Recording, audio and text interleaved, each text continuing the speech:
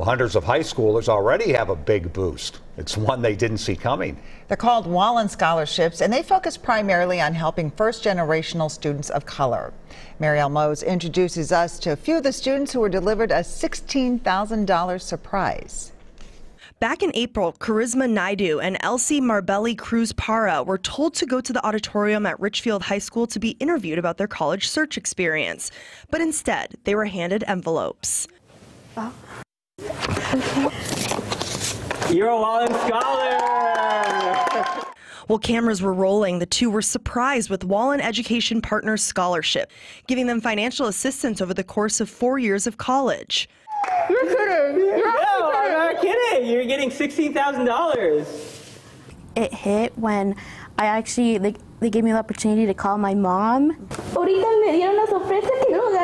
made me so emotional. For both of these Richfield seniors, they're the first in their families to go to college.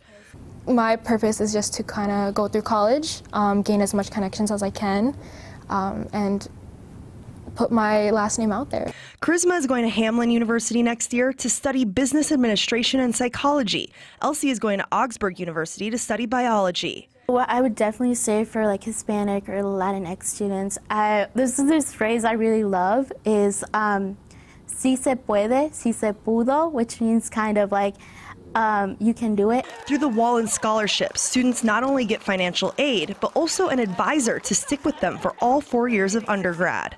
It just means that I have support through college, and I'm not alone. In Richfield, Marielle Mose, WCCO News. 499 students are still waitlisted for Wallin Scholarships. The nonprofit hopes to give out more and encourages people to donate to make that happen by June 1st. I love their faces. I know. When they open that.